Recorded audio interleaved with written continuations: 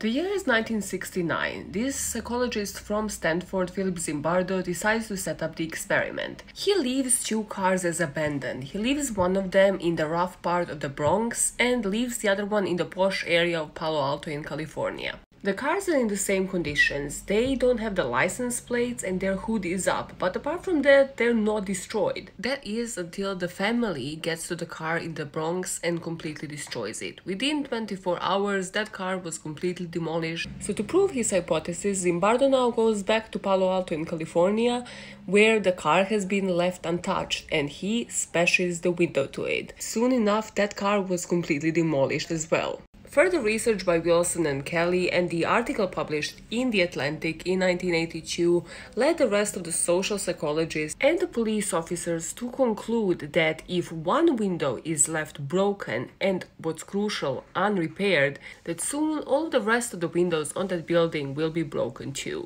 This in turn led them to coin the term broken windows theory.